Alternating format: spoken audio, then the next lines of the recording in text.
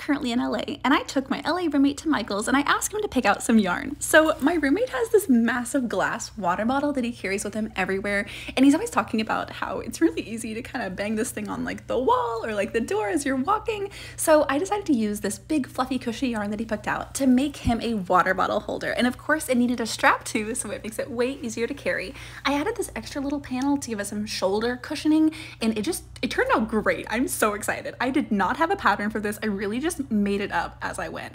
He absolutely loved it, and I love it too. I think that this turned out just seriously so stinking cute. I am definitely going to be making more of these in the future.